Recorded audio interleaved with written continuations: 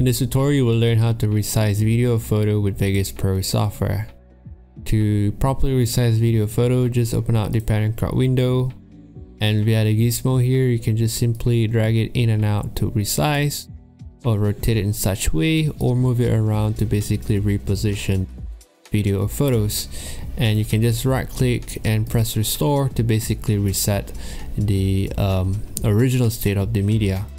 And for the second clip here, you can see we have two black pillars at the side. That's because our video here was shot at a different aspect ratio, and all you have to do is just right click and match output aspect ratio, and that will basically conform the sizing of the pan and crop to our project settings. Okay, so let's change the move to only Y, so that we can only readjust the pan and crop in Y axis.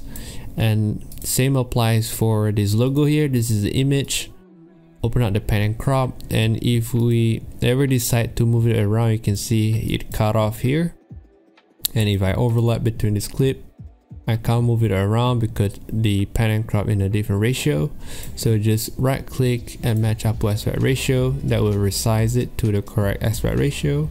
And I just resize the pan and crop to make it bigger, and I can move it around in such way.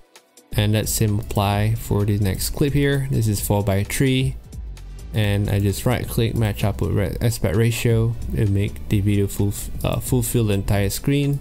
This one is vertical video. Just right click and match output aspect ratio, and then again it will automatically resize to the project settings. So that's how you properly resize video or photo here with Vegas Pro software.